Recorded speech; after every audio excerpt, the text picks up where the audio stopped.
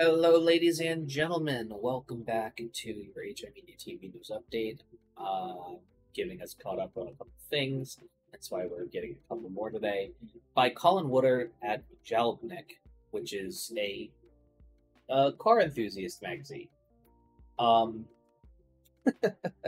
so a while ago, there was a investigation going into the Sean Fain, head of the UAW, and it's come out that apparently that the reason why that investigation had started in the first place was because Neil Barofsky, the federal union monitor appointed to, as part of a deal with the federal government to not get clamped down on further, the union agreed to allow to as an anti-corruption measure to do two things. One, have a direct election with union members as opposed to like internal monk leadership, which is kind of like why the UAW has kind of been stagnant for so many years. And it's also, coincidentally, how we got Sean Fain, one of the most active and loved union members, union presidents in a very long time, due to his work and sort of clawing back the rights that were given up in the wake of the '08 financial crisis to basically bail out the industry. And this man, Neil Barofsky, who is in charge for keeping an eye on the United Auto Workers Union, allegedly took issue with Sean Fain calling for a ceasefire in Gaza and used his position to pressure Fain to change course. Shane refused, upsetting Barofsky enough to announce a new investigation into the union. In September of 2020, UAW President Dennis Williams pled guilty to conspiracy to embezzle use of funds. He was the 15th person by the Justice Department's long-running investigation of corruption into union corruption, the second consecutive UAW president to earn a prison sentence. He is succeeded by Fain. Fain went to lead an incredibly successful strike against the Detroit Big Three, and then pulled off a surprise win when when a Volkswagen factory in Tennessee voted to unionize Tennessee, a notoriously anti-union state. And yet, it wasn't until the UAW formally came out in favor for a ceasefire that things reportedly got heated between Fain and Neil Barofsky. This is the federal union. This was a quote. The move did not set well with supporters of Israel's war. Among them, Neil Barofsky. He let Fain know about it directly on December the 14th. 2 weeks after the UAW released its statement, Fain appeared on Capitol Hill for a press conference with members of Congress calling for a ceasefire. The evening before, according to a source familiar with the conversation, Barofsky called Fain and urged him to rethink the union position. Barofsky said that it had pained him to see the UAW's dual logo in anti-war protests where UAW members were present, and he told Fain that there had been repeated instances of anti-Semitism at his protest. Barofsky told Fain he was not calling at the federal monitor, who has nearly unchecked power of the union, but merely in his personal capacity. Fain told Barofsky, the source said, that the ceasefire resolution was in no way anti-Semitic or even pro-Palestine, but simply an expression of the union's desire for peace. Fain added that it was impossible for the monitor to call the union president in a strictly personal capacity, given the power dynamic at play, but the union intended to stand by its call for a ceasefire, and he would be appearing at the press conference on Capitol the next day. The event went off as planned.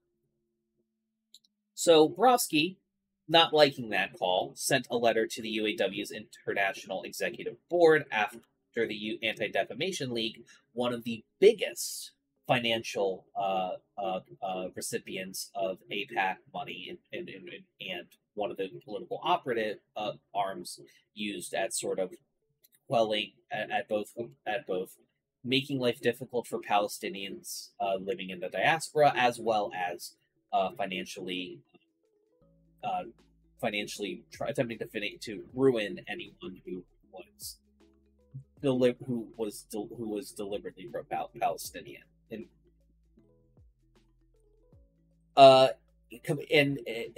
he, in his letter, he complained about the union's demand for a ceasefire in Gaza, and in particular the actions of the local 7902 in support of the same. In his letter to the IEB, Barofsky wrote, "Although this issue is outside the monitor's jurisdiction, we think it is important to forward the message to the IEB, given the serious concerns raised here." So, obviously an admission that he was going outside of his duties and overstepping his authority. He also previously admitted to pressuring Fain, saying, "For what it's worth, I had previously shared with Sean similar concerns that were raised directly to me shortly after the EIB issued its own ceasefire statement. Later that month, the EIB held its quarterly meeting, and at this time, Brodsky joined remotely. When confronted about how inappropriate his behavior was, Brodsky doubled down, and the union had to listen to the ADL. Members of the board were reportedly shocked that he would continue to try and change the union's mind about its call for ceasefire. A few days later, the UAW's lawyer sent Brodsky a letter calling him out on his overreach. You called President Fain and introduced your conversation with President Fain as one that was strictly on a personal level, during which time you shared with President Fain your personal concern about his position on President Gaza. Your call to President Fain on the issue was so blatantly outside the monitor's jurisdiction, was inappropriate as your office holds disproportionate power over the UAW, and even strictly personal sharing of your opinion implicitly implicates such power dynamic. Nonetheless, out of respect for you and the office of monitor, President Fain discussed the conversation with only those in his circle and chose not to escalate the improper exchange any further.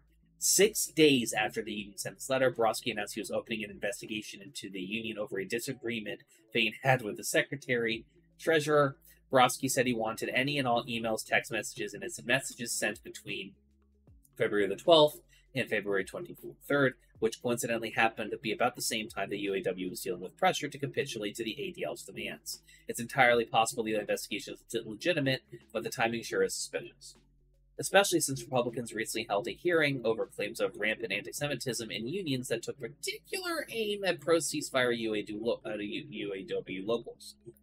Brodsky has also announced that he plans to expand the scope of his investigation, and this is just me, but I have a sneaking suspicion that Brodsky is also going to lose some copies of internal union documents, including text mails, emails, and all that, which will probably be passed over to the ADL, which will be passed over to people at AIPAC, which will then be passed over to members of the Israeli government. So, because it is the Israeli government is very much known for keeping profiles on people in other countries who are not in full support of their genocide in Gaza. This is an anti-genocide channel.